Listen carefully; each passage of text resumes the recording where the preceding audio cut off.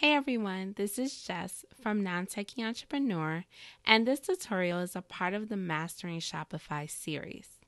In this video, I am going to cover how to create a shop code for your products.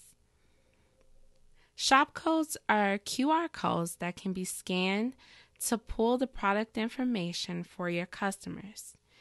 You can use shop codes for your retail space, for your customers to go scan and explore the products that you have in store and online. You can add them to signage or to product packaging to make reordering easy. In order to add shop codes to our products, we first need to go to Apps and visit the Shopify App Store. Then we will go to Collections and Made by Shopify. This page shows us everything that Shopify has created for your Shopify store. So we will find shop codes, and this will open up the landing page for this app. The landing page usually has a video and some photos and information about the app and the price. You're also able to see reviews towards the bottom. From here, we're going to click Add App. That's going to take us back to our store so that we are able to add this app to our Shopify dashboard.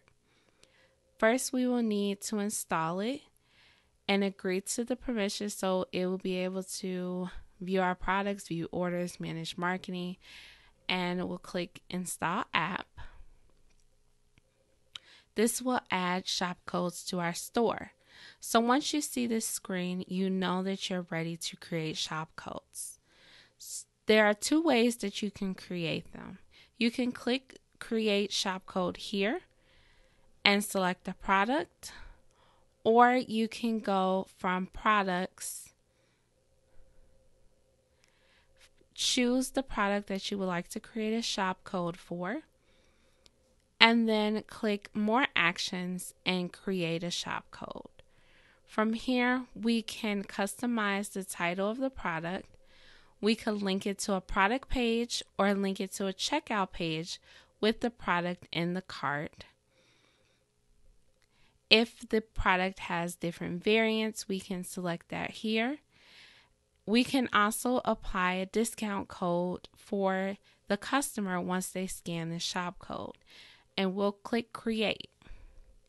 From there, this is our shop code for this particular product. We can download it for PNG web use or SVG for prints. If you are using something such as Canva, you can download the PNG to add them to your graphics. Now back in the shop codes page,